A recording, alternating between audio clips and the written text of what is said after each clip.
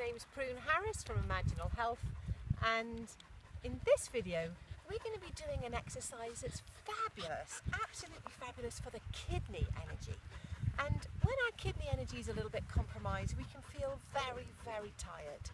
We can really get to that point, especially if you get tired between 3 o'clock and 5 o'clock, 6 o'clock, something like that, then often that's showing up in the kidney and the bladder meridians, which are meridians that are both in the element of water. So they're very, very linked together.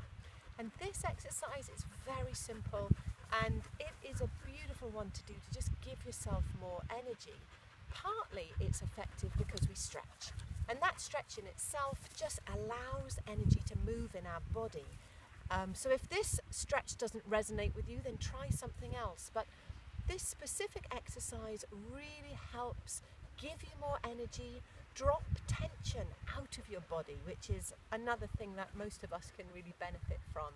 I know several mums who love doing this exercise just before the kids get off the school bus, because maybe they've been busy with their days, they're already feeling tired, and now they've got these little bundles of energy coming in with whatever they're carrying that day. So it's a beautiful way just to stretch and release energy before we have to continue with our day. So, very simple. We're going to take a good wide stretched stance, and you're going to bend your knees so that you can just rest your hands on your legs and make it comfortable for yourself. If you need to be up higher, do. If it's easier for you to be really low, then do.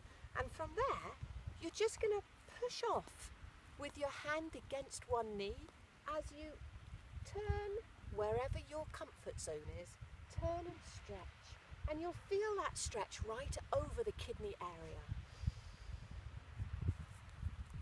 And you can take a couple of breaths here before you do exactly the same on the other side.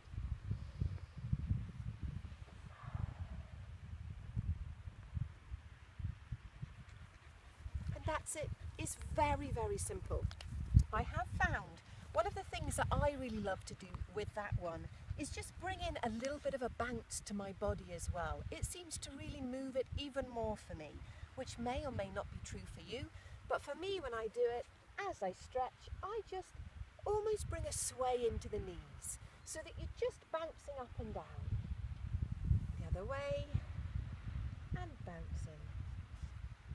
I really encourage you to make any of these exercises your own. Find out how they work for you, and that's how that one works best for me.